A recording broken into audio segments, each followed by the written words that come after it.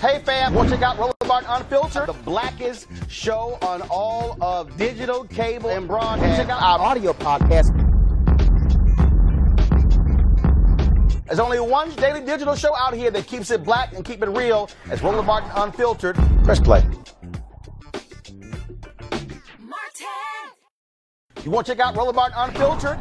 YouTube.com/Roland S. Martin. And subscribe to our YouTube channel. There's only one daily digital show out here that keeps it black and keep it real. It's Roland Martin Unfiltered. See that name right there?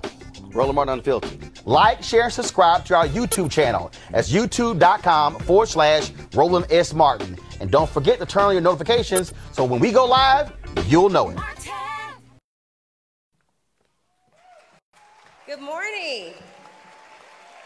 Good morning, everybody. I know it's early, but it's a great history-making kind of day.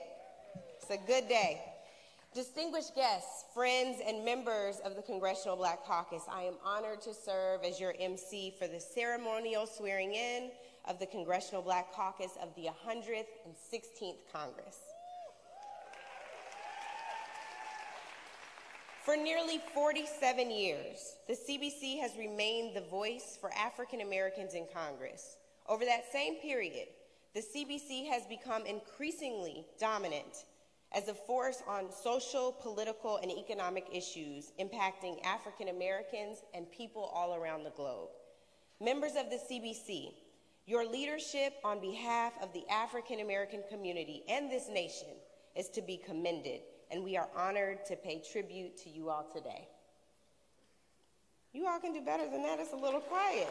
These are my former bosses. Give it up. Give it up. At this time, I'd like to recognize any member of the audience who is a former member of the Congressional Black Caucus. If you would please stand.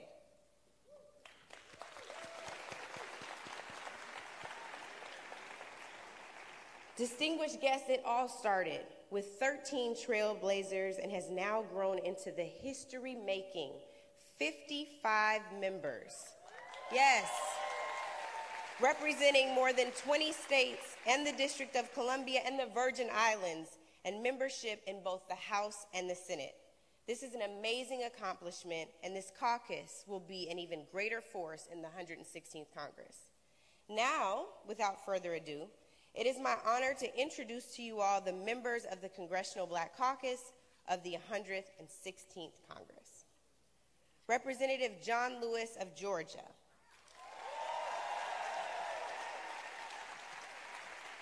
I would tell you to hold your applause, but you wouldn't listen to me anyway, so that's all right. Delegate Eleanor Holmes Norton is not with us yet. Congresswoman Maxine Waters of California. Representative Sanford D. Bishop, Jr. of Georgia. Representative James E. Clyburn of South Carolina and your Democratic whip. Representative Eddie Bernice Johnson of Texas. Representative Bobby L. Rush of Illinois.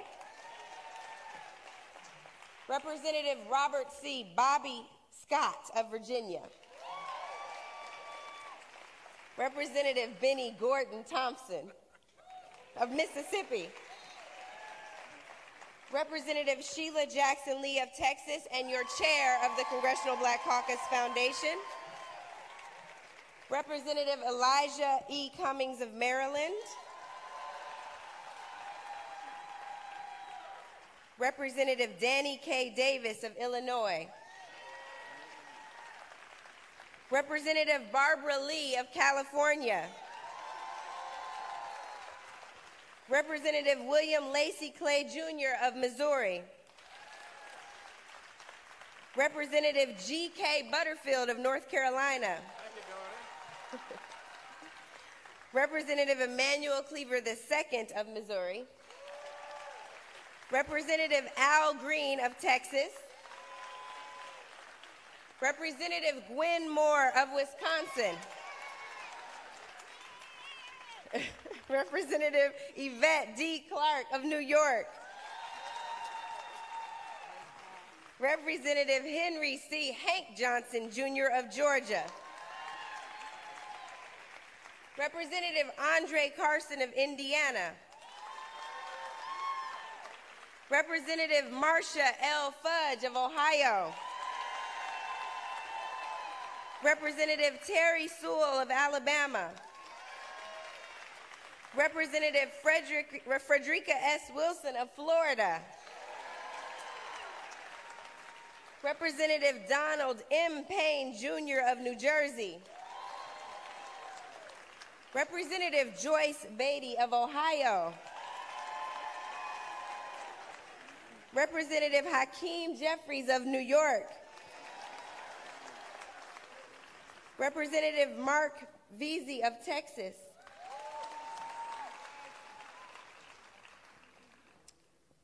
Okay, I'm being asked to have you all sit in order. Do you want to give me, these are my former bosses, so I'm about to get looked at real crazy. Are there any other instructions? Sit in order of seniority. You're like, okay, we did the best we could with what we have. Y'all gonna get me in trouble. We were giving you an applause break because, like I said, I knew you all weren't gonna listen to me anyway. All right, here we go. I'm gonna let them handle that. Representative Robin Kelly of Illinois. Representative Alma Adams of North Carolina. I think you all switched order. Senator Cory Booker of New Jersey. Representative Brenda Lawrence of Michigan. Representative Bonnie Watson Coleman of New Jersey. Representative Dwight Evans of Pennsylvania. Representative Lisa Blunt Rochester of Delaware. Representative Anthony Brown of Maryland. Representative Val Butler Demings of Florida. Representative Al Lawson of Florida. Representative A. Donald McEachin of Virginia. Representative Stephen Horsford of Nevada, welcome back. Representative Antonio Delgado of New York.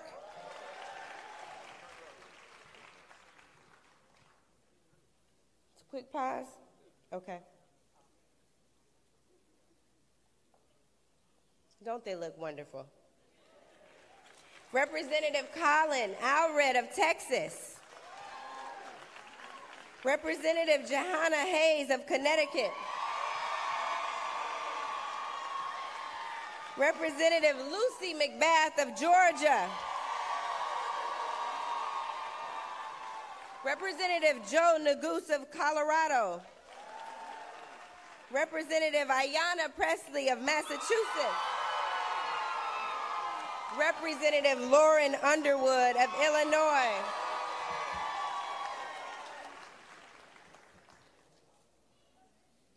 Ladies and gentlemen, it says please remain standing, but I will now ask you to stand. For the singing of the national anthem, the Black national anthem, Lift Every Voice and Sing by Grammy-nominated vocalist Maimouna Youssef. But before I do that, last but certainly not least, your current Congressional Black Caucus Chair, Cedric L. Richmond of Louisiana. You can do better than that. He's worked hard for y'all. And incoming CBC Chair, Congresswoman Karen Bass of California. And now we will have the Black National Anthem.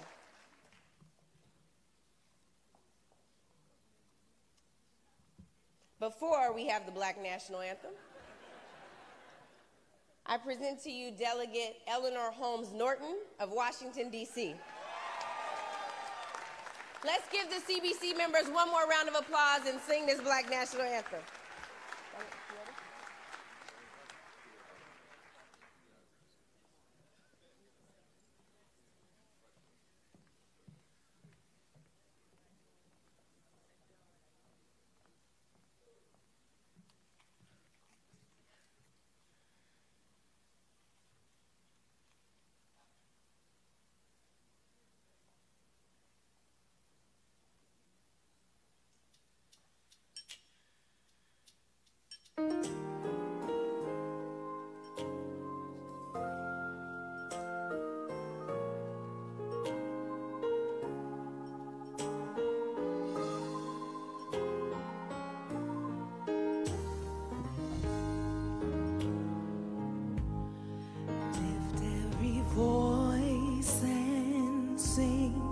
Till earth and heaven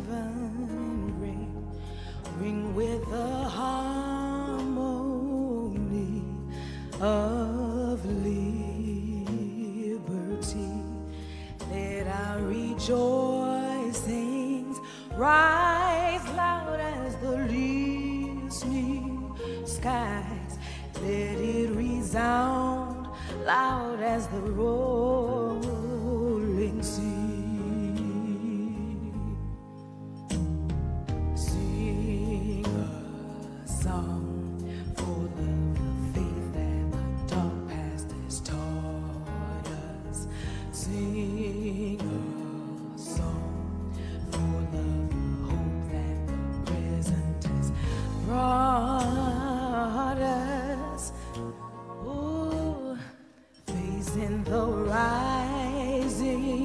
Sun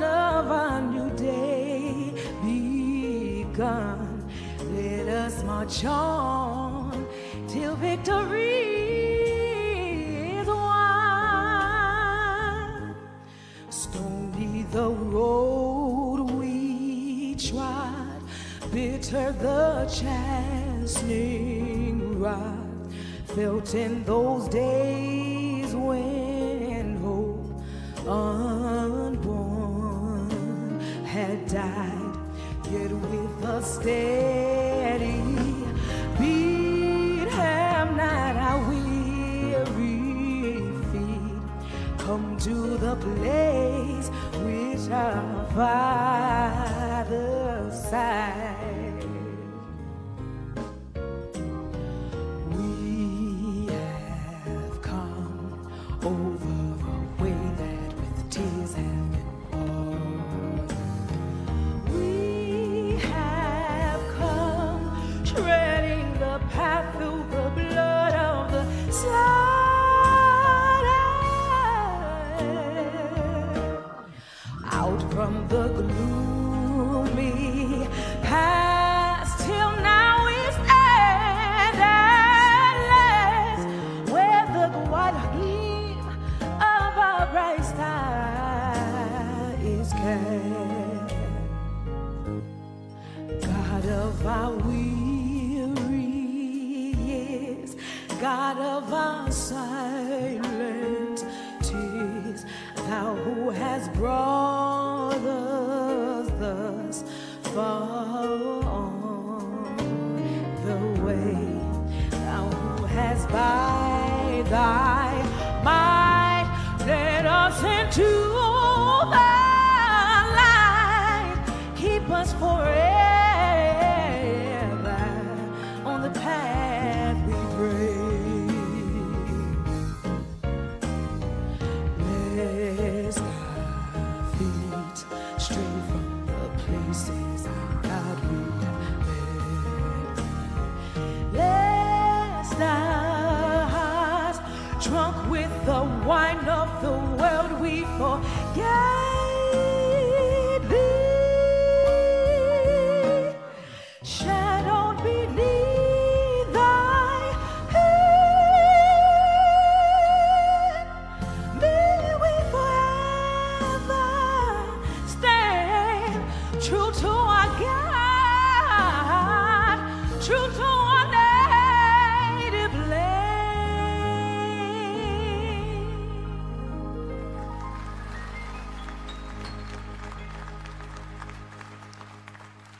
Thank you so much, Mamouna, for that beautiful rendition of Lift Every Voice and Sing. As the CBC of the 116th Congress embarks on critical work on behalf of the American people, they do so in faith. Before I welcome to the stage the pastor who will be praying today, I also want to recognize Congressman Gregory Meeks of New York and Ilhan Omar of Minnesota, who just joined us. Please welcome to the stage Reverend Dr. Norman Johnson, Sr., pastor of the First New Christian Fellowship Baptist Church.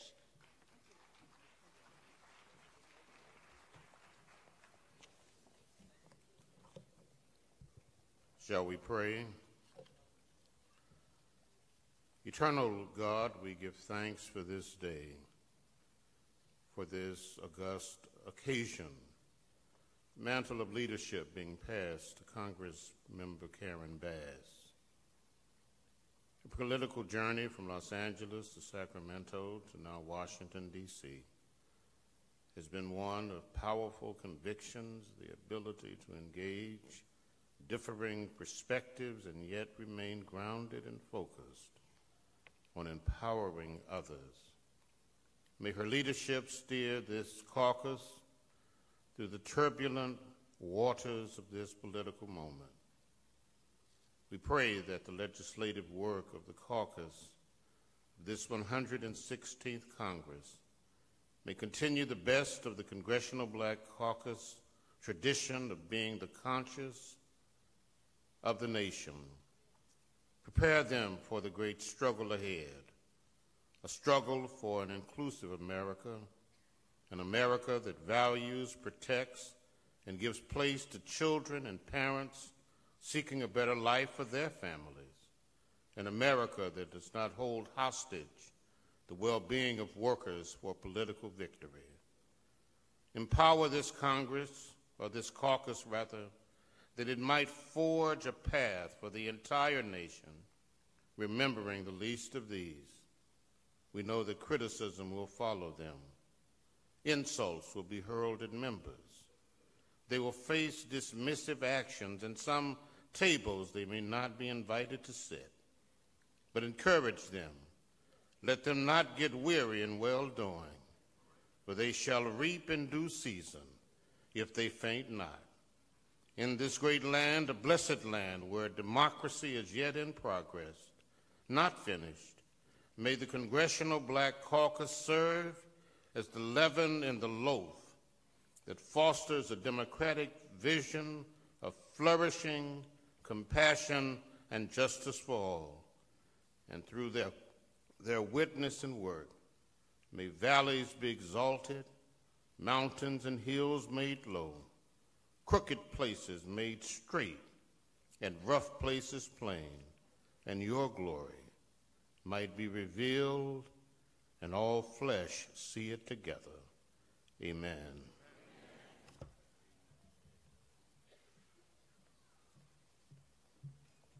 Thank you so much, Reverend Johnson. I now have the pleasure of introducing to you all, or reintroducing you to many, to the chair of the Congressional Black Caucus Foundation and representative from the state of Texas. Please welcome the Honorable Congresswoman Sheila Jackson Lee.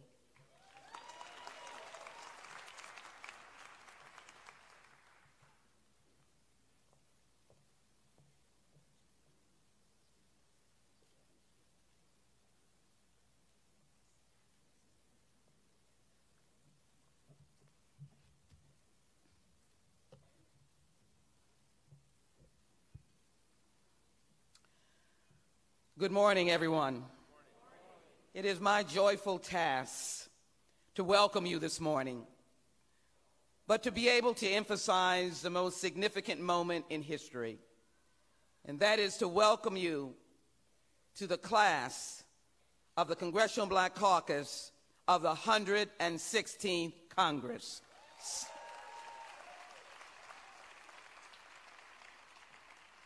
It's a moment in history, a significant moment, but it is both a moment of history of the Congressional Black Caucus and the overall history of this nation. For in this moment, this class now stands at 55 members of the Congressional Black Caucus, some 22% of the Congress. The foundation is excited about its founders. We stand on their shoulders. We exist for moments like this, and we exist because of the many partners and supporters and collaborators that make the foundation possible. We are excited about creating a pipeline of dynamic young leaders who will advance the global Black community and shape the 21st century and beyond. And we are excited about the 4 decades of labor of the Congressional Black Caucus, of whose shoulders we stand. And we thank the families and donors for promoting this organization. To the Congressional Black Caucus, of course, we acknowledge that they are, in fact, the greatest organization with vision, foresight, hardworking, tenacious, passionate, compassionate group of leaders who never, never stop.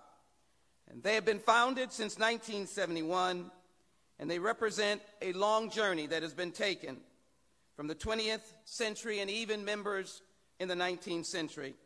The caucus has been at the forefront of major legislative initiatives, including civil rights, voting rights, criminal justice, education reform, and advancements in health and science. And the Congressional Black Caucus, of which this foundation is so proud, continues to be the conscience of the Congress. Chair of the foundation, I recognize that we are intertwined with their leadership, and it is because of their stellar leadership that the foundation is strong. I want to thank this morning our friends and our sponsors. Some 33 companies are supporting this inaugural ceremony of the 116th Congress of the Congressional Black Caucus. Please give them an applause. They are, in fact, legacy, platinum, gold, silver, and bronze partners. We appreciate you so much.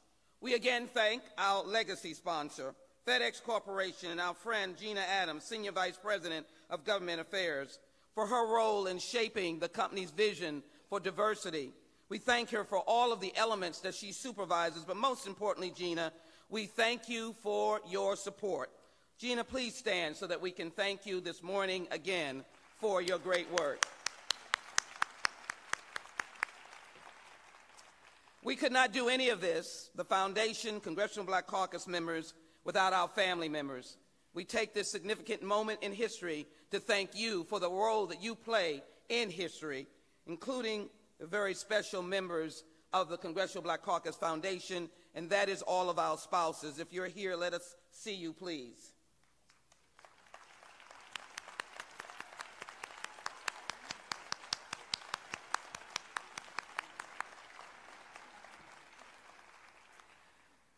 We would not be who we were and who we are without the members of the Congressional Black Caucus Foundation Board. I offer a joyful thank you and a joyful noise for the investment and celebration of this great mission that you have committed to. We also have wonderful partners in the Corporate Advisory Council. We ask all of you to stand at this moment.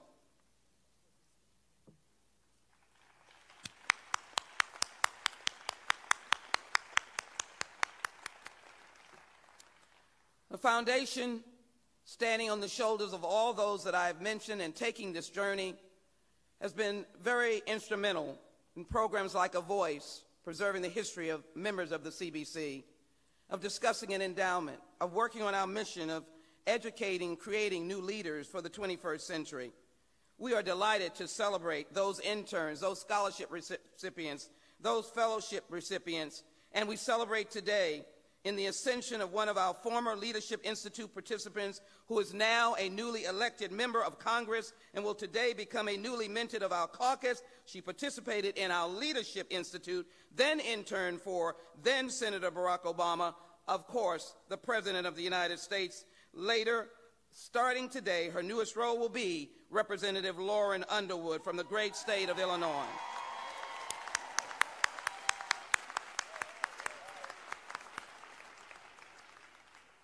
So as I close, we could not be who we were without the newly elected officers that will be sworn in, the outstanding chair that we are so eager to see her leadership, former Speaker of the California Assembly, our leader who will be introduced, Karen Bass, and the other outstanding officers.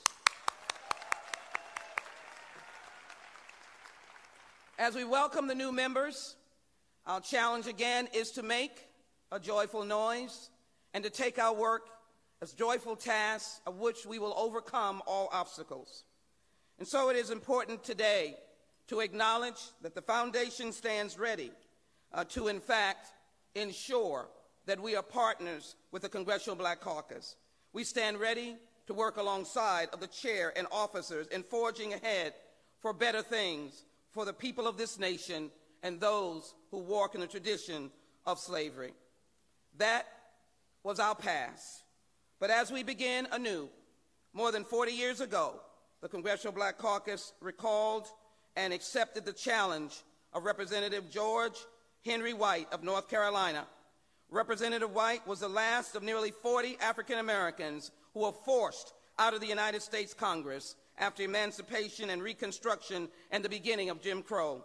They were strategically forced and removed from office through the systematic voting disenfranchisement of African Americans and redistricting, a fight we continue. In his departing speech on the floor of the House, he said, "This perhaps the Negro's temporary farewell to the American Congress, but let me say, Phoenix-like, he will rise up someday and come again." Today, my friends, it is safe to say we've indeed come again, and to borrow and embellish the words of Maya Angelou, and still we rise. March on until victory is won.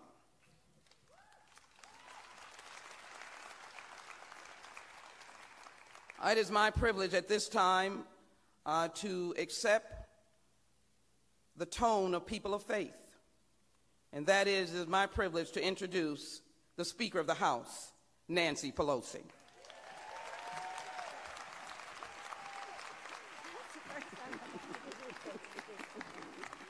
We were the leaders. Thank you, Sheila. Good morning, everyone. Good morning. That's the first time I have been introduced as a Speaker of the House this time. Thank you, Sheila. Thank you all very much. It's an honor each Congress to be here with each and every one of you to celebrate the leadership of the Congressional Black Caucus and to welcome the new members of the Congressional Black Caucus. Sheila, I appreciate your introduction as a person of faith, and I also salute you for your leadership of the foundation. I always like to tell the story of Sheila. She goes down to the border. Just the other day, a couple days ago, she was there again. But on a recent occasion when she was there, visiting the little children who were there, little baby just saw Sheila, just grabbed onto her and would not let Sheila go. And if that just tells you how goodness emanates from her, that a child would seek in her the goodness of Sheila Jackson Lee. Thank you for your leadership, Sheila. Where did she go? Oh, thank you, dear. I want to thank Elsie Scott from the foundation as well for her leadership, all of you. Just briefly, because we have a big agenda with the Congressional Black Caucus as it grows and grows and grows, at least 8 new members from districts, not traditionally African-American districts, as we expand the size. I want to salute Cedric Richmond for his great leadership as chair of the Congressional Black Caucus. Each new chair of the Congressional Black Caucus takes it to a new level of leadership, and Cedric certainly has done that. Thank you. And you continue to be an intellectual resource to us as we fight some of the fights, well, engage in some of the challenges as we go ahead. And Karen Bass will lead us so beautifully. We're so proud of Karen Bass. Thank you. As you know, she was Speaker of the House in the Assembly of California. It's a remarkable thing that she broke that marble ceiling there. And now here, in her leadership in Congress, again, a person concerned about children, foster children, just transforming the thinking of the Congress on the subject and making a big difference in the lives of children, again, foster children. She has been really angelic in her leadership in that regard. But don't be misled that that is her only focus, whether it's foreign affairs in terms of the Foreign Affairs Committee, whether it's Judiciary Committee. She is making her mark substantively in so many ways, and now will do so in a bigger way as chair of the Congressional Black Caucus. Congratulations to you. So a couple things I just want to say to you as we proceed in the day's activity. This morning we'll talk about what we intend to do for the American people, and again, we'll hear it then, but I do want to make a couple of points. Under the leadership of Marcia Fudge, Terry Sewell, John Lewis, we will be introducing and passing the Voting Rights Act in this Congress. We'll be doing all of, we will be passing, and working with Eleanor Holmes Norton, we will be having hearings and putting forth legislation to giving voting rights to the people of the District of Columbia. We'll be doing all of this under the leadership of our big daddy, Mr. Clyburn, House Democratic Whip, Mr. Clyburn. Thank you for your leadership and your guidance in so many of these areas. And what's exciting is that we're going to have so many chairmen from the Congressional Black Caucus. Let's just see. Maxine Waters, Chair of Financial Services. Bobby Scott, Chair of Education and Labor. Elijah Cummings, Chair of the Government Reform Committee. Eddie Bernice Johnson, Chair of the Science, Space, and Technology Committee. I got him. Protecting us all, the chair of the Homeland Security Committee, Betty Thompson. And the other chairman here? I don't know if any of the others are here, but chairs of subcommittees and the rest, we'll be talking to most of these people and calling them Madam Chair or Madam or Mr. Chairman. And it's wonderful, the gavel in your hand, right? And Joyce Beatty, Brenda Lawrence, Hank Johnson, and Donald McKeechin, and Stephen Horsford as new leaders of the Congressional Black Caucus, joining Karen Bass. Thank you for your leadership. And as you know, the chair of our caucus, Hakeem Jeffries, is a part of our leadership,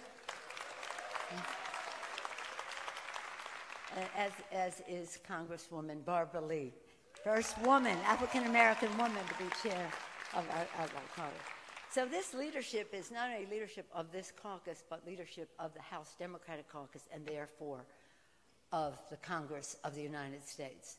We have important work to do in this Congress. We have to address the disparity of income in our country. We have to address climate crisis and what that means in terms of environmental justice in our country. We have to recognize that 1 in 5 children in America lives in poverty, and that's intolerable to us.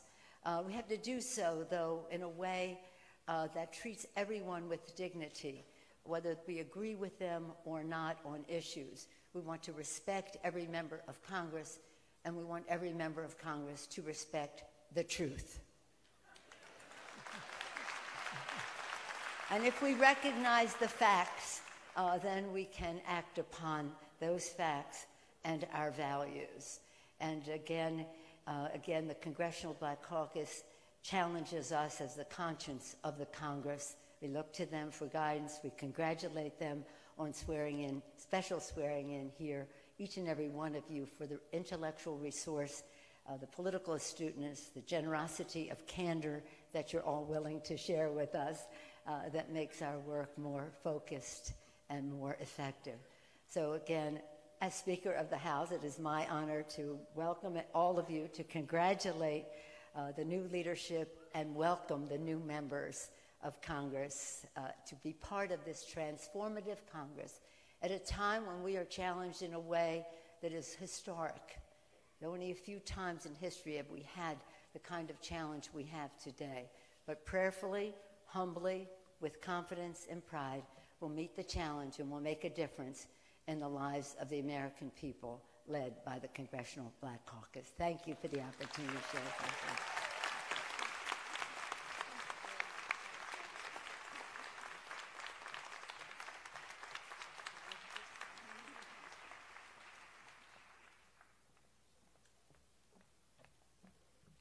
At this time, coming to the stage is Congressman Steny Hoyer, your incoming Majority Leader.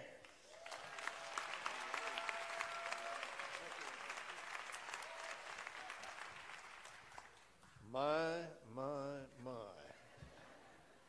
Do you think the founders thought that there would be this many people on this stage?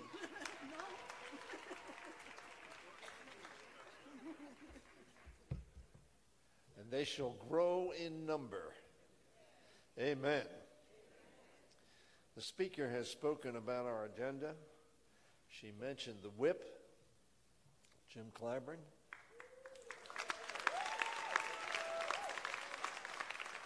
Jim Clyburn and I have known each other and worked together for over a half a century. It's amazing because each of us are 45 years of age. The speaker, Karen Bass.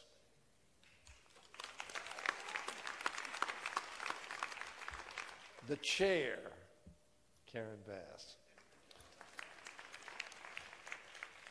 The extraordinary political leader, Karen Bass. Thank you. Thank you for the leadership that you have brought to the Congress of the United States. Thank you for the leadership you brought to the Congressional Black Caucus. And thank you for being the kind of leader that America needs in these times. We look forward to following. And then there's the outgoing chairman, who made his mark, a young man from Louisiana, who brings common sense and courage and honesty to his leadership. Cedric Richmond, thank you very much for your leadership of the Congressional Black Caucus. And then Chairwoman Sheila Jackson Lee. I know many of you have not heard from Sheila Jackson Lee very much. But we love Sheila Jackson Lee, who heads up your foundation. Dr. Elsie Scott, who's the foundation interim president and CEO, thank you very much for your leadership. I am so proud to be associated with, for a very long period of time, with the Congressional Black Caucus. And I want to congratulate all of the members-elect, those who are new and those who are returning. What a special day for them, for their families, for their districts, and for America. And for America. 55-member strong. 9 have been added. An iconic leader has left, John Conyers. Keith Ellison has become the Attorney General.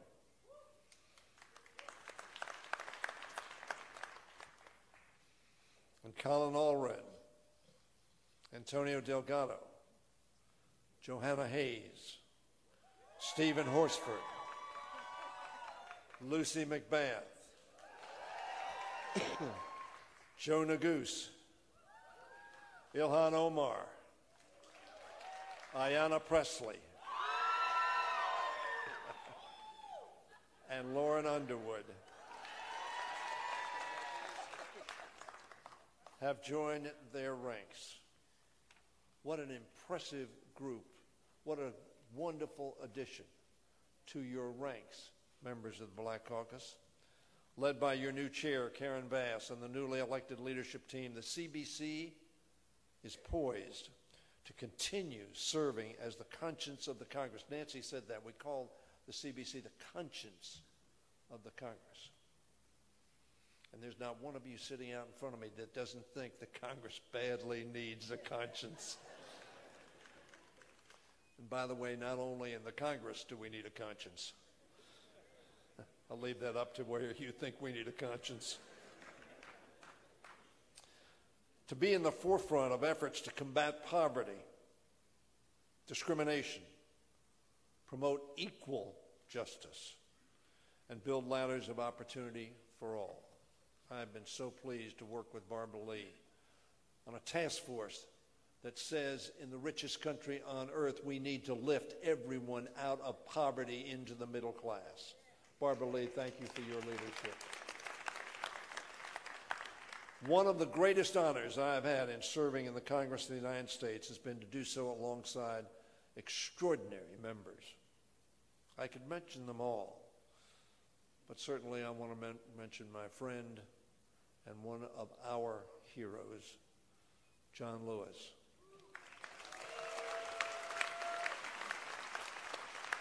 I've had the honor, because I've been here for some period of time, with Shirley Chisholm, Charlie Rangel, Ron Dellums, and Maxine Waters, and so many others who have made such an historic difference. And to the new chairs who have been introduced, congratulations to each of you, who I know will pursue your leadership roles with a great deal of integrity and focus on making America better, not just for those people of color and minorities, but for all Americans, because that is what your conscience leads you to do. The freshman class of 2018 adds 9 new members, which I've already mentioned, each of whom brings a unique background and energy to the caucus. And Nancy mentioned it, others have mentioned it, so many of them represent districts that are not majority minority. They were chosen on the basis of their character Martin Luther King would be so proud that that message resonated in this last election. With the CBC members taking the gambles of 5 committees and many subcommittees, you'll be able to shape legislation like never before. The diversity of your experience, the pain that you have experienced and that you know your families and neighbors and ancestors experienced, will inform you as to what we need to do as we go forward. Because when the CBC leads our caucus, it benefits. It benefits the House, it benefits our country, it benefits our people. And one of the most critical areas where the CBC has led our caucus in a push to restore the Voting Rights Act, to say to the Supreme Court, you did not get this right. The discrimination that existed is still in place, and people are being given the back of the hand or the front of the hand. You can't vote, you can't register. We're going to make it difficult for you. And therefore, the voices of all Americans are not heard. I am so proud to be here with my friends, the members of the Congressional Black Caucus. America is in turmoil. America is divided. The Johnson brothers said it to us all. Facing the rising sun of our new day begun, let us march on. Nobody here, nobody that sits here, believe that victory has been won.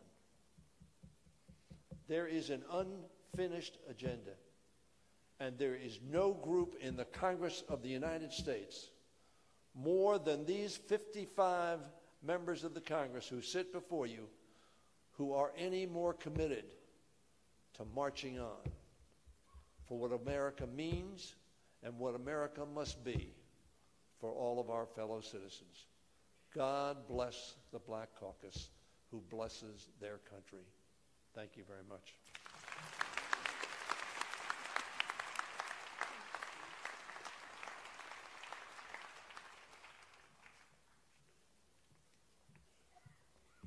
And now it is my great honor and privilege to invite to the podium our Majority Whip-elect and resident historian, the Honorable James Clyburn from the state of South Carolina.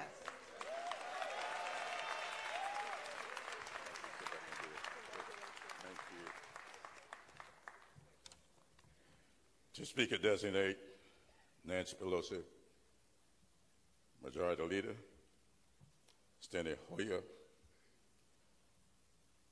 to the officers and members of the Congressional Black Caucus, former members, ladies and gentlemen,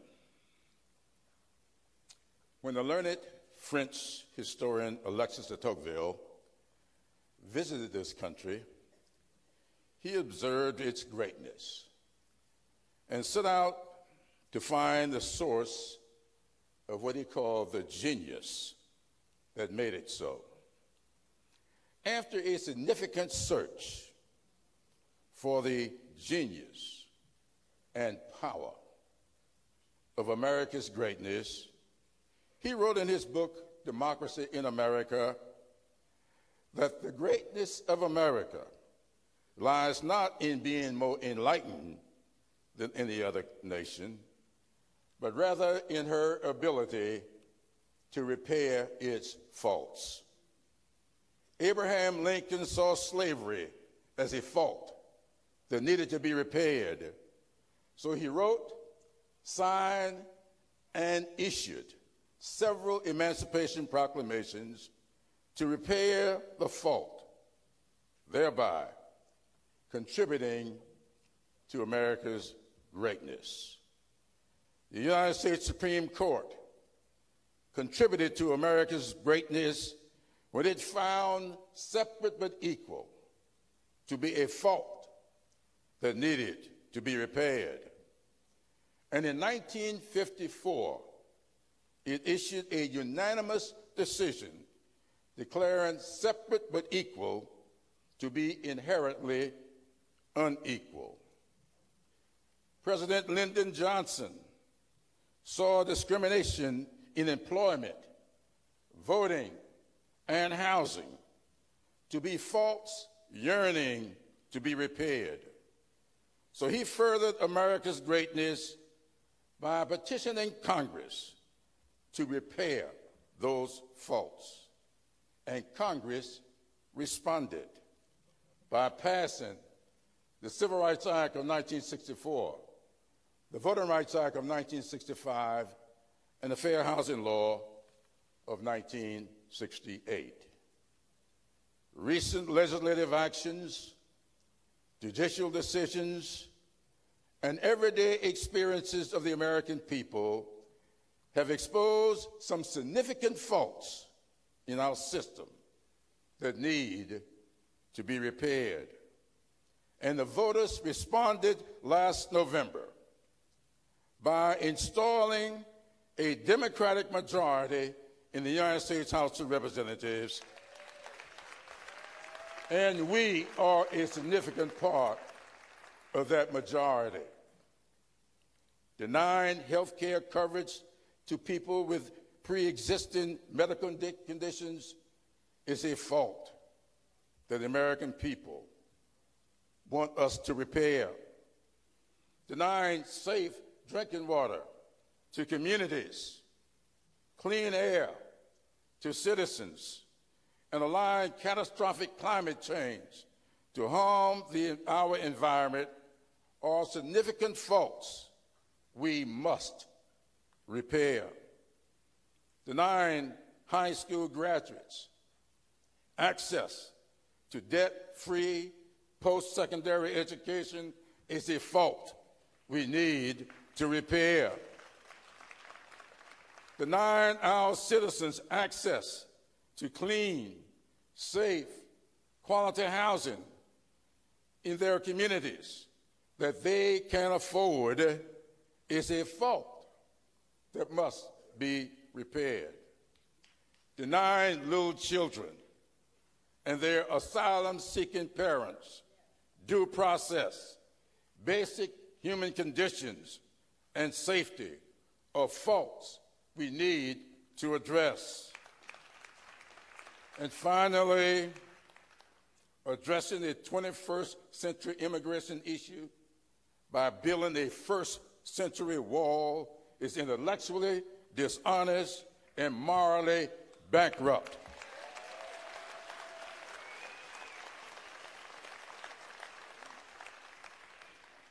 In a few minutes, we will all assemble in the Great Hall of the United States House of Representatives and officially become members of a new historic majority. The American people are expecting great things from us, and we must not disappoint them. For they know, as we know, that America does not need to be made great again. America is already great. Our challenge is to make that greatness apply fairly and equitably to all of its citizens. And I thank you.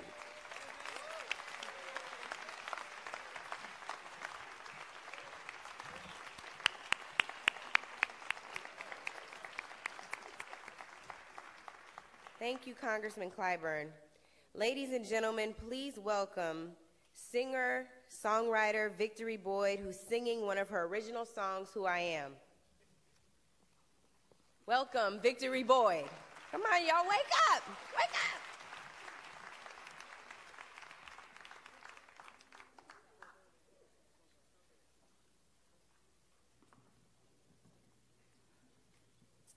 Hello, everyone.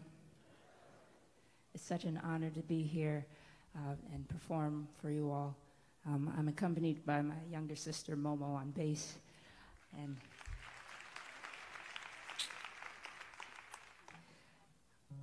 I won't say too much. I'll just get right to singing. Thank you so much.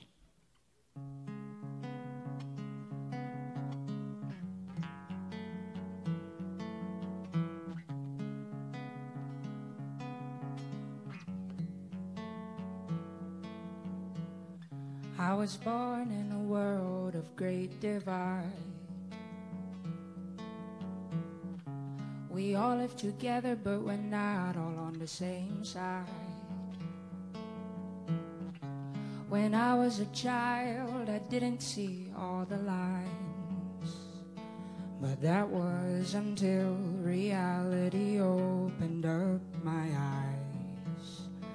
I saw people that looked like me pray for equality, while others believe in supremacy. I saw my people in chains mentally, and others I saw walking free.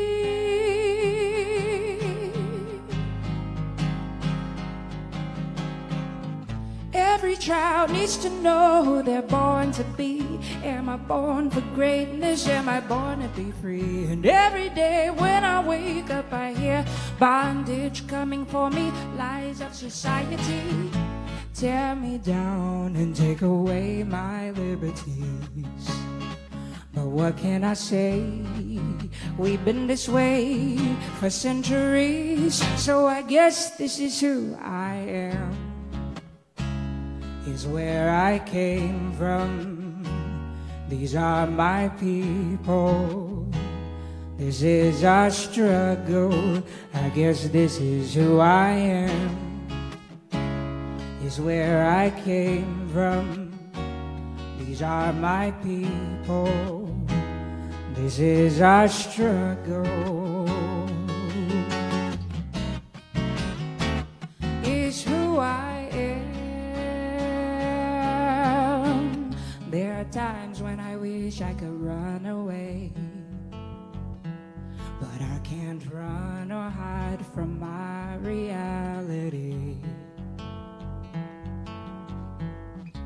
I'm grown and I don't own a thing, not a dime to my name or anything to leave for my kids to claim. It's a shame,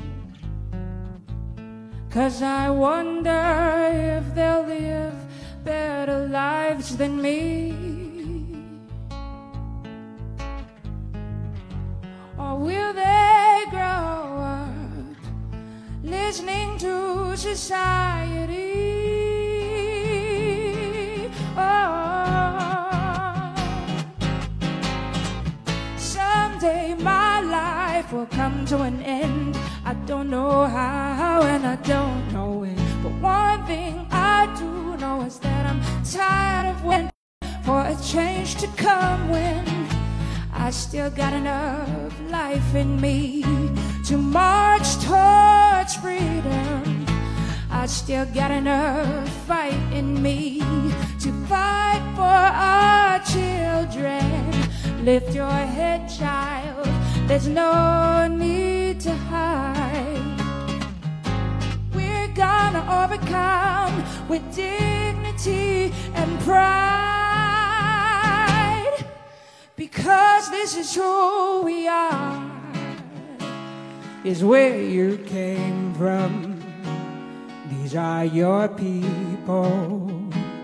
This is our struggle. I'm telling you, this is who you are, child. Is where you came from. These are your people.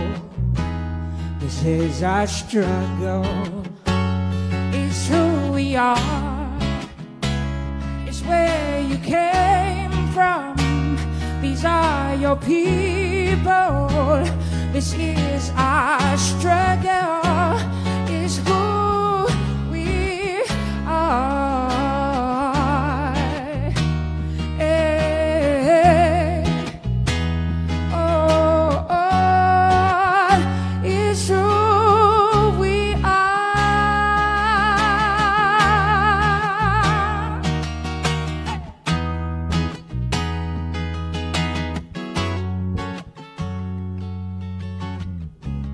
Oh, child, yeah, yeah, yeah.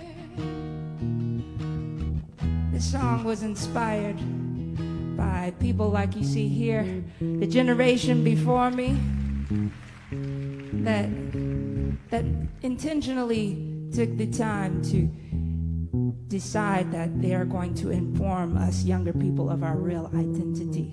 We are the head and not the tail, above and not beneath. And despite what society historically has told us, you know, this is who we are, right here. This is who we are. And I thank you for that. Whoa, whoa, whoa. Come on, everybody.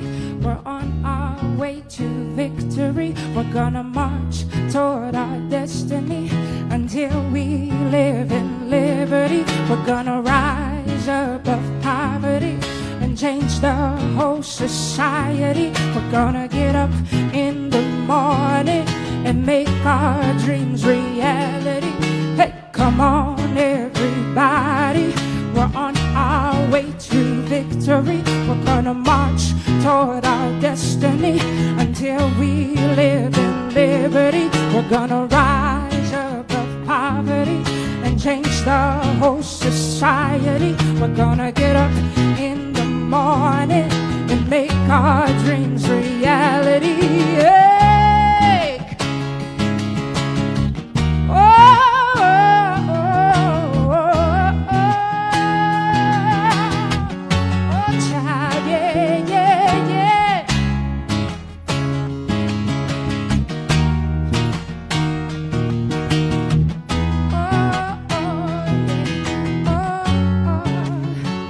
Is who we are.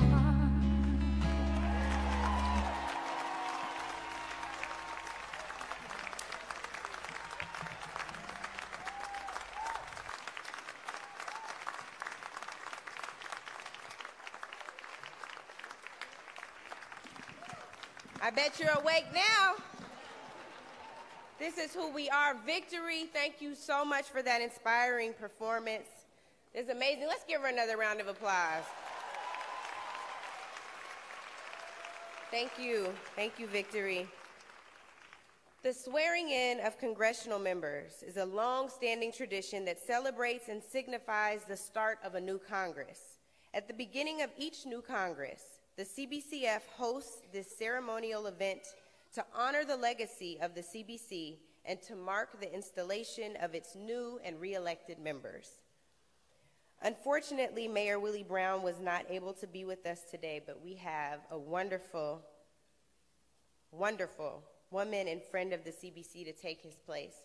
Before I introduce Dr. Barbara Williams Skinner, I just want to take a moment to acknowledge the outgoing and incoming Congressional Black Caucus staff. So let's give them a round of applause for their work and their future labor. The ceremonial oath of office will be administered today by Dr. Barbara Williams Skinner.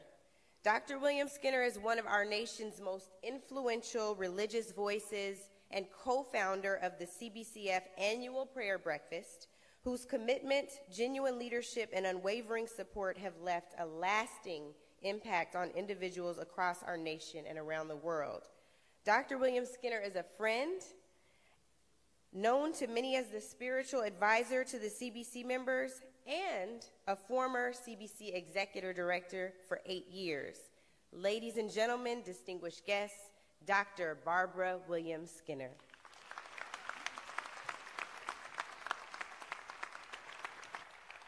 Good morning. Good morning. Having served in that founding 13-member Congressional Black Caucus as executive director, it is my high honor to ceremonially swear you in. Imagine from 13 to 55, we never imagined in 1971 that God would move us to this place, but here you are for such a time as this. And you've come at a time in our nation that people are desperate for your leadership. We're living through perilous times with our nation standing on the precipice between hope and hopelessness. But here you are, And people in my neighborhood feel hope today because of your presence, because they know when you show up as chairs of committees and subcommittees chairs, mercy and justice and peace and righteousness and fairness and fundamental goodness and values will show up. That's what we're swearing in today.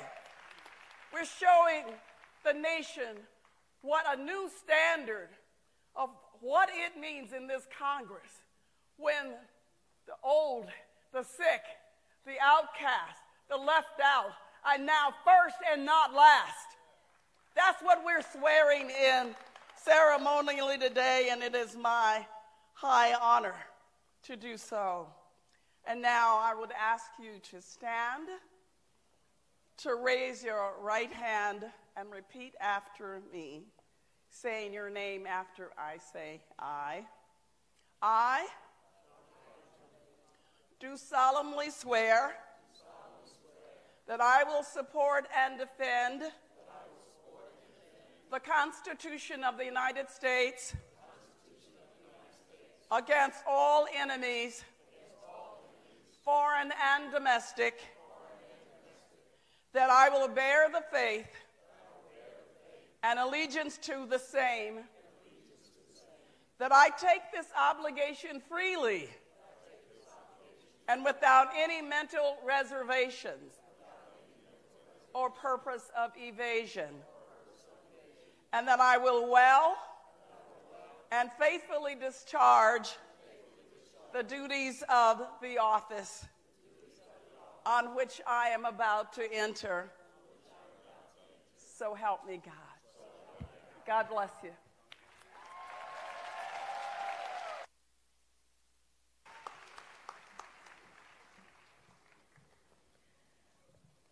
At this time, I'd like to introduce CBC Chairman Cedric L. Richmond of the 115th Congress. Representative Richmond is in his 5th term serving Louisiana's 2nd Congressional District. His hard work and commitment to improving the quality of life for his constituents, African Americans and all Americans, have earned Congressman Richmond the confidence and respect of his peers. Under Representative Richmond's leadership, the CBC has strengthened educational opportunities for African American students and HBCUs and advocated to restore voting rights. Lord knows we need that.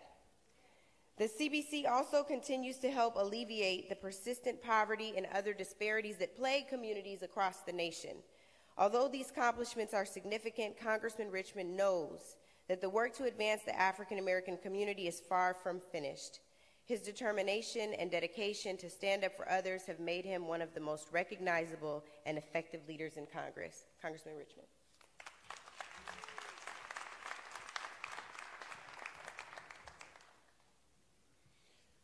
Let me just start by recognizing my family who have supported me and allowed me to do this for the last 2 years. So I'm going to ask my wife, my son Cedric, to stand up, my wife Raquel, my son Cedric with the earphones on,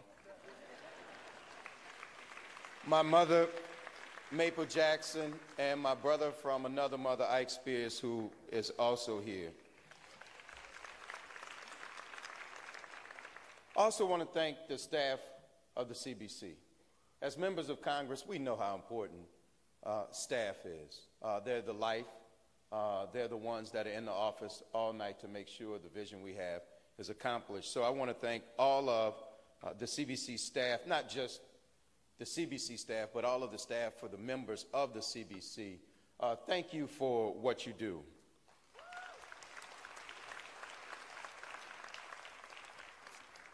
This time 2 years ago, I was sworn in as chair of the CBC. I was honored to receive the gavel from my friend and former judge, the former chair of the CBC, the Honorable G.K. Butterfield.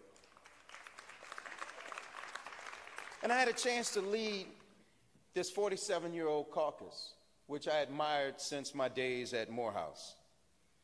And at 49 members, the CBC was the largest it had ever been. It was also the strongest it had ever been. One of our members was in senior leadership. 6 of our members were top Democrats on their committees. and 27 of our members were top Democrats on subcommittees. But immediately we had work to do. President Trump and his administration and congressional Republicans made sure of that by being hostile to any and every policy and program that bettered the lives of African Americans and other marginalized communities. But despite their hostility, the CBC found a way to win. It found a way to do what it's done since 1971, and that is to use the legislative process to right historic wrongs and give voice to the voiceless. You know, the CBC, and what I admire so much about the people I serve with, is we know we have a lot of work to do. Very rarely do they stop to pat themselves on the back or take time to brag. But let me take a moment to answer that Janet Jackson question of what have you done for me lately? It's because of the CBC that we now have 2 African Americans on the Senate Judiciary Committee, the second and third African Americans to serve on the committee in more than 200 years. Because of the CBC, we put billions of dollars in funding for anti-poverty programs, which were just included in the appropriations bill. Because of the CBC, a man who spent his career suppressing the African American vote in North Carolina will not be a federal judge. Because of the CBC, we started criminal justice reform, and 4,000 prisoners will be released early. Because of the CBC, millions of dollars in funding for HBCUs, black farmers, and rural communities of color were included in the Farm Bill. Because of the CBC, the DNC and the DCCC did not take African American voters for granted this cycle and helped Democrats win up and down the ballot, including many candidates of color, and helped us take back the House. Because of the CBC, the board, C-suites, and suppliers of many corporations are now more diverse and more inclusive. Because of the CBC, 2 African Americans were hired to increase diversity and inclusion on our own Capitol Hill. The CBC did all of this by working together. And we will do more next Congress to get to greater heights. Because there's one thing that we all agree on as CBC members, is that we are more powerful collectively than we are individually. Yesterday was my last day as CBC chair. Oh, happy day. Today I will pass the torch on to my colleague, Congresswoman Karen Bass, who I am confident will take the CBC to higher heights. From her days in the California General Assembly, where she became the first African-American woman in history to lead a state legislative body, to her work in Congress to address both the domestic and international issues affecting people of African-American descent, Congresswoman Bass has demonstrated tried and true leadership. She has also demonstrated the unwavering commitment to bettering the lives of African-Americans and other marginalized communities. The CBC she will lead this Congress is the largest it's ever been. We've heard the number today over and over again. 55 members, 5 committee chairs, and from 1 to now 3 African-American members in Democratic leadership. Let me close with this before you hear from Karen Bass. It was 2 years ago that I stood at this podium in very vulnerable and dark times. And I said that there was one thing that I knew that this CBC was not going to do. We weren't going to laugh if we didn't hear a joke. We weren't going to scratch if we weren't itching. We weren't going to dance if we didn't hear music. And we're never going to run, because we're always going to be true to our God and true to our native land. With that, let me introduce you to the next chair of the Congressional Black Caucus, the phenomenal woman from Los Angeles, California, Karen Bass. Karen, I need to get...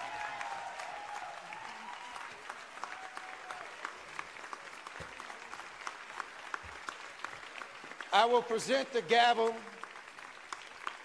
to Chairwoman Bass, and unlike what G.K. Butterfield did to me, you can actually keep this one. Thank you. G.K., you know I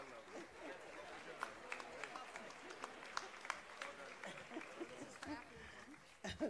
Okay, great. Good morning, everyone. Good morning, good morning. Today is a glorious day, not just for the CBC because we're 55 members strong, but today is a glorious day for our country. Today marks the beginning of a course correction, correcting the trauma we have all experienced on a daily basis for the last 2 years. First and foremost, I'd like to thank my family and friends who traveled all the way here from California to be with me. I want to thank my CBC colleagues for giving me the honor and the responsibility of serving you as chair during the 116th Congress. I want to acknowledge and thank the members of the Executive Committee, First Vice Chair Joyce Beatty, Second Vice Chair Brenda Lawrence, Secretary Hank Johnson, Whip Don McEachin, Parliamentarian Stephen Hortsford, and members at large Dwight Evans and Frederica Wilson. And I most certainly want to thank our outgoing chair, Cedric Richmond, whose big shoes I will work hard to fill. From the 125-page document that he delivered to the White House that was entitled, "This is What We Have to Lose," to the 1,000-page jobs and justice legislation, to his obsession with a number. Let's see, Mr. Richmond, I think that number was 218 that you were obsessed with. 218 takes us to the majority. Mission accomplished. So please join me in thanking him for his leadership.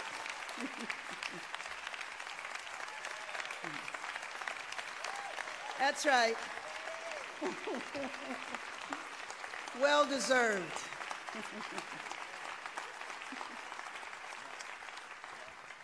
So I'm especially honored to take on this responsibility at this particular moment in our nation's history. This year marks the 400th anniversary from when our ancestors arrived on this land. Some came here as free men and women, most were enslaved, and many of those that were free were later captured and forced into slavery. Our ancestors built the U.S. Capitol, they built the White House, and many of the historic buildings around D.C. Sadly, it took over 200 years to formally acknowledge their work.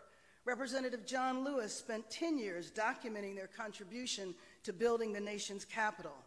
It took over 100 years to build a museum that acknowledges the contributions African Americans have made to our nation's development. And make no mistake about it, the wealth and the advancement of our nation is because of 200 years of free labor from our ancestors. For 100 years after the period of enslavement, U.S. law allowed black codes and other laws to arrest African Americans and enslave them again. U.S. law did not prohibit mass murders or lynchings to intimidate us from objecting to our oppression. U.S. law allowed for segregation, called it Jim Crow, called it separate and unequal. I call it U.S. apartheid.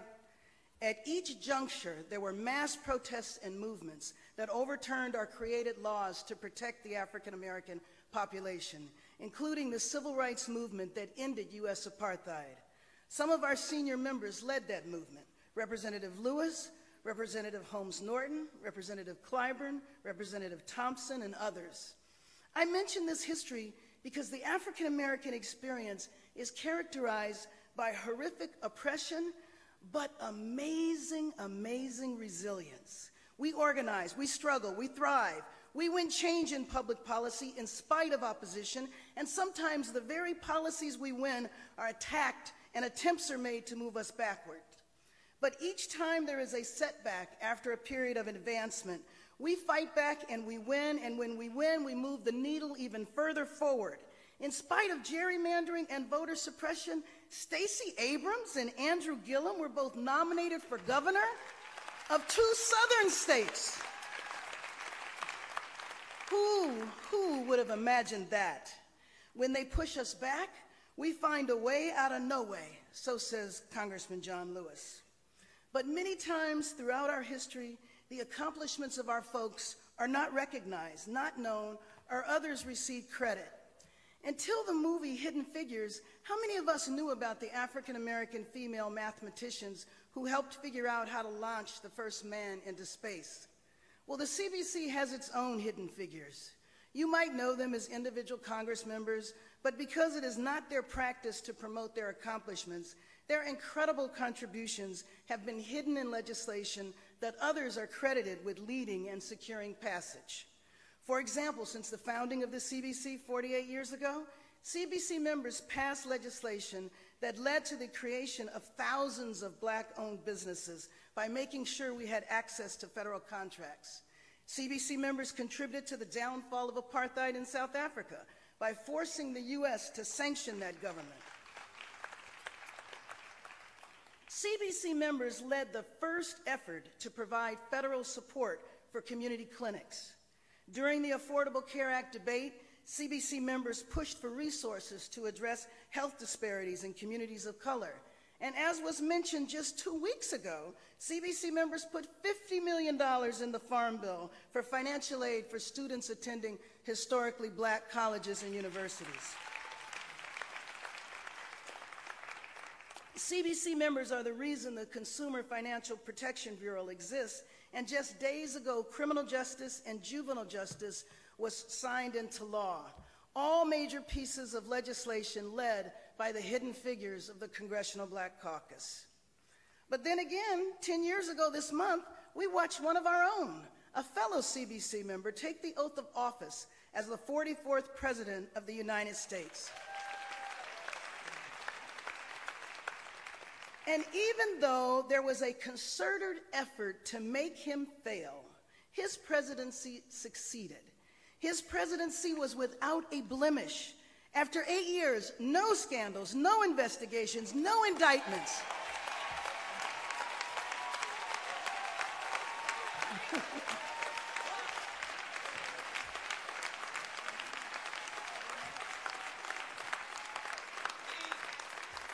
Can you imagine that? The current president had all of this happen in his first few months in office. And so it's no surprise that he's obsessed with erasing Obama from history.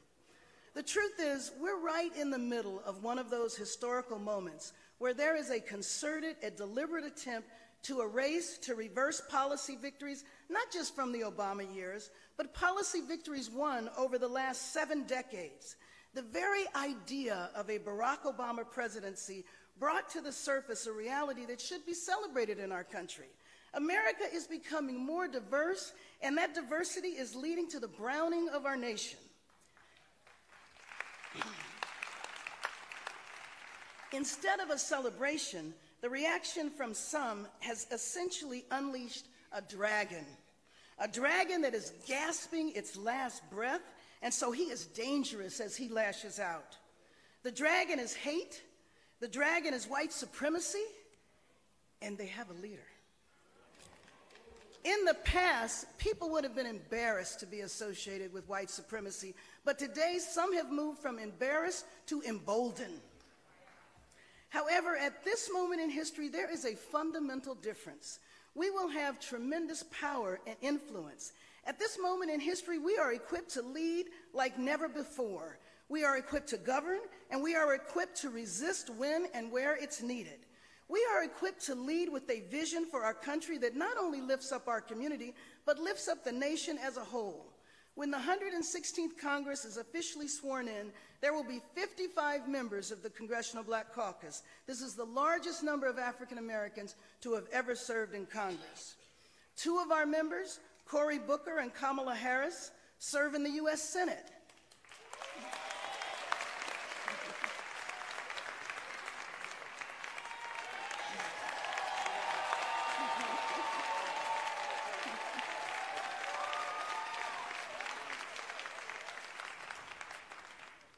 you may know or not, they just passed legislation that finally outlawed lynching. Now, we're proud they led that effort, but we really are shocked that they actually needed to. In the House of Representatives, CBC members have more power and influence than any time before in history. The number 3 position in leadership and the highest ranking African American in the House, Majority Whip Jim Clyburn.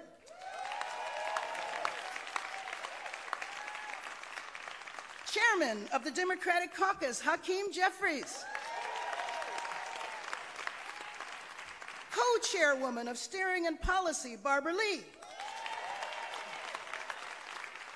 Now, I want everyone to think and remember this moment a few months from now. I want you to just watch and see what happens when the gavels are placed in these hands. Science and Technology, Chair Eddie Bernice Johnson. Please stand. Newsflash, she believes in science. Government Reform and Oversight, Chair Elijah Cummings.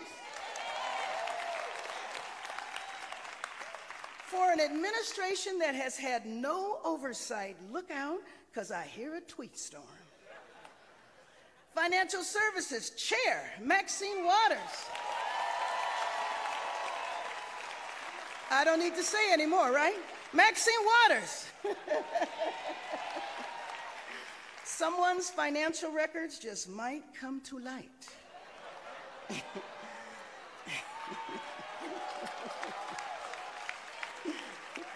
Education and Labor, Chair Bobby Scott. Public education will not be sold to the highest bidder. Homeland Security, Chair Benny Thompson.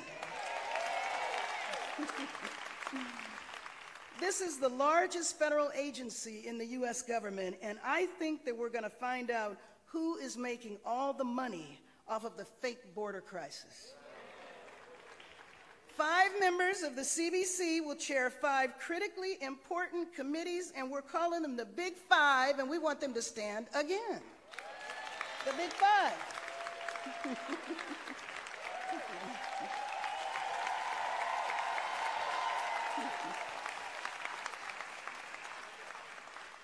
We will watch them bring the CBC tradition, the conscience of the Congress, into each of their committees. And as was mentioned before, there is more power in this body.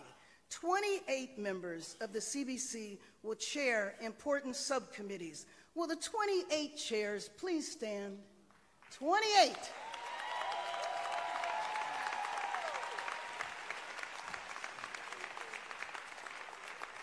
And for the first time, we have the largest number of CBC members in many years, 9 CBC members in the freshman class.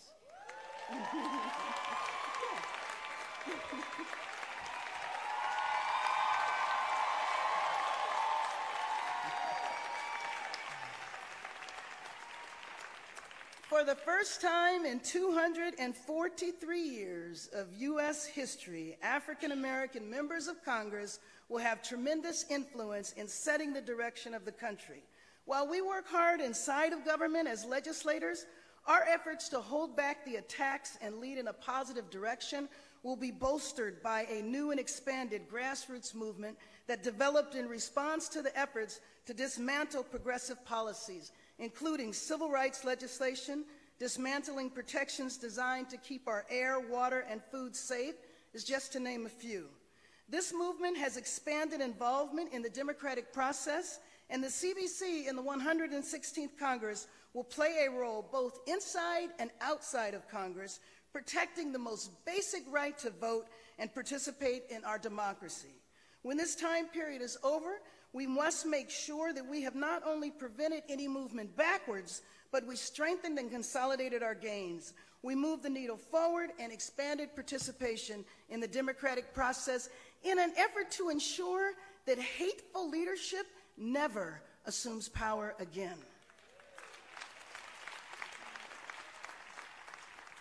Colleagues, it is wonderful to be humble, to just focus on the work and not promote what has been accomplished. But part of making sure our folks stay strong and have hope and energy to keep up the fight to get through this tragic period in our history is letting everyone know specifically about the work, about the accomplishments of the 55 people on this stage. We admonish our youth for not voting, but it is on us to show them what can be accomplished when they do participate. We have to give them hope to see that things can change so they can lead their generation in continuing the effort to make this country into a more perfect union. The conscience of the Congress, the Congressional Black Caucus, and the 116th Congress will fight fiercely against hate. We will not retreat and allow our past victories to be erased.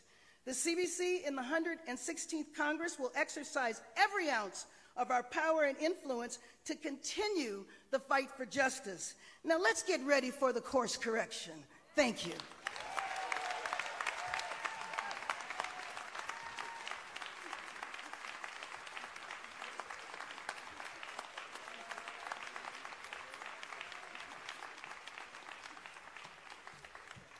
Thank you, Chairman Bass, and welcome. Finally, to close out the program, we have Dr. L.C. Scott, the CBC Foundation President and CEO. Dr. Scott?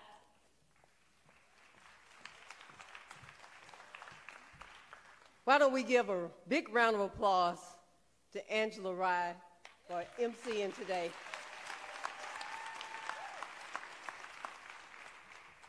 Angela Rye is a former executive director of the CBC, and one thing you see here today is that once you become a part of the CBC family, they always call you back into service. So Angela was called back today to be MC. Dr. Skinner, who was the first executive director, was called back to swear in the members, and I was called back to be president again of the foundation. But we are all part of the family. We're happy to serve. I want to thank Congresswoman Bass for agreeing to take the new mantle of leadership for the CBC.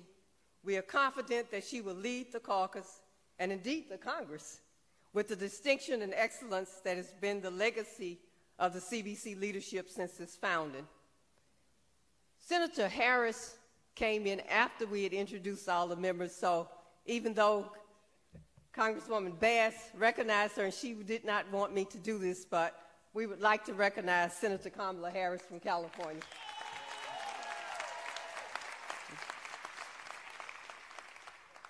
And we have so many distinguished guests here today, but there's just one that I want to acknowledge because he was a leader that got a lot of black people into politics, Reverend Jesse Jackson.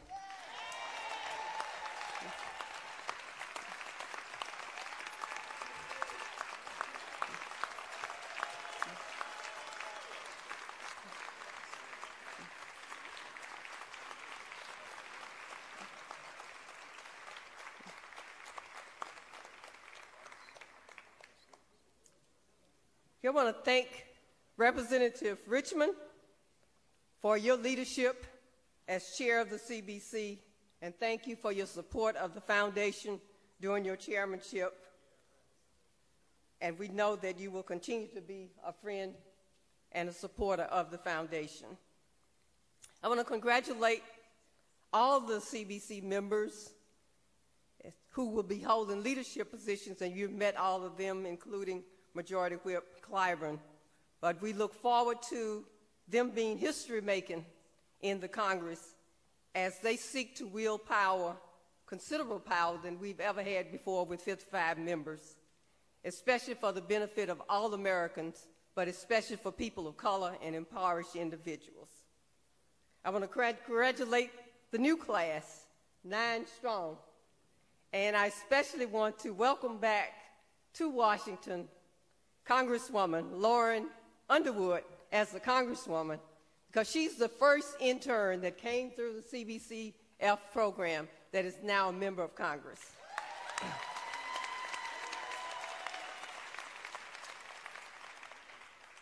We look forward to great works from our new members and from our returning members. Our sponsors have been thanked, but it's never enough to say thank you to sponsors who helped us to provide this opportunity for people from the community, for elected officials, et cetera, to come and see this ceremonial swearing in of the members of the CBC. So I want you to give a warm round of applause for our legacy sponsor, FedEx. Now, Gina Adams is out there someplace.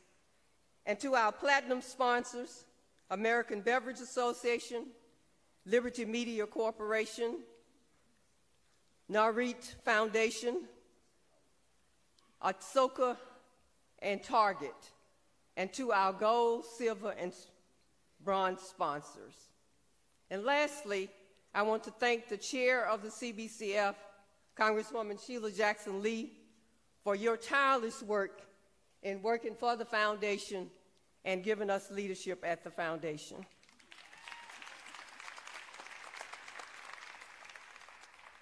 I would also need to recognize the staff of the Congressional Black Caucus Foundation for all the work they do to support the mission and for all the work they did coming back early from Christmas vacation to make certain that you had a good program together. I want to thank Congresswoman Karen Bass's staff, the staff of the CBC, and all the congressional staff members who volunteered time to help with the planning and execution of the event today. We also thank our fellows and all the volunteers who helped us to manage on site today.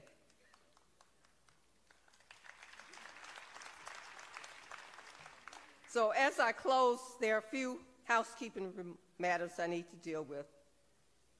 Dr. Skinner, who stepped in today to swear in the members, brought a gift for each of the members of Congress. She has recently published a book, and she brought a gift of the book to each of the members of the CBC. So before you leave the stage today, she will be here to the side giving each of you a copy of her book. Also, we will take an official picture immediately.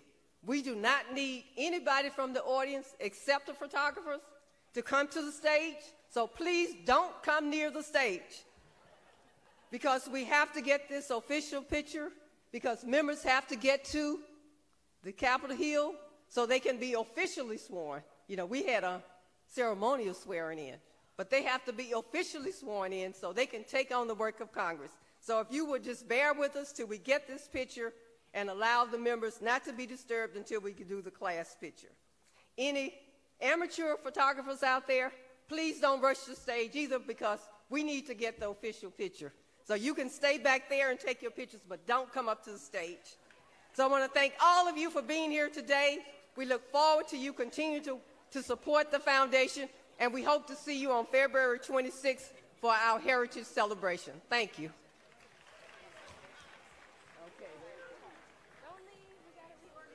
Okay, who's in charge of organizing? Mark.